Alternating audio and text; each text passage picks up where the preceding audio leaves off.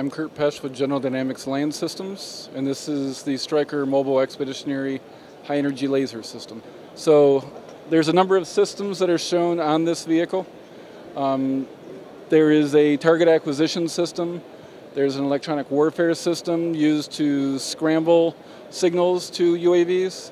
And essentially the laser is the key piece of equipment that we demonstrated on the vehicle last year, and we're integrating a growth to that system from a 2 kilowatt to a 5 kilowatt system. So inherently, the Stryker is capable of producing about 15 kilowatts worth of power. And for the missions that we're looking to go demonstrate off at Army installations, we're able to have a period of laze time, or for the other systems, the ability to operate those systems over a set amount of time, drop down to a recharge cycle, and then do it all over again.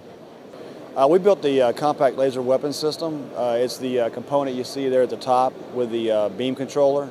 We have a beam director on top of the vehicle, and we control the laser from that location.